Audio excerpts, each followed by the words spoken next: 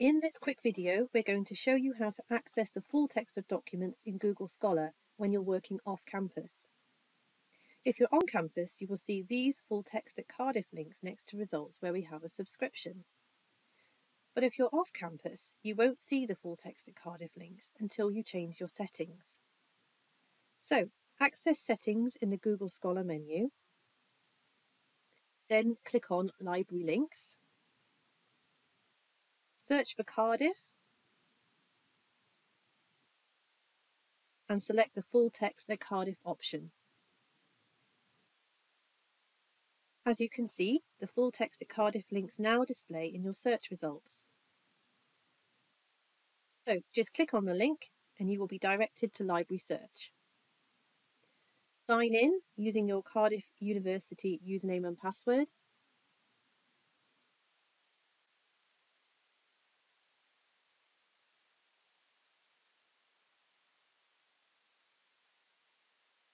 And then click on the online link.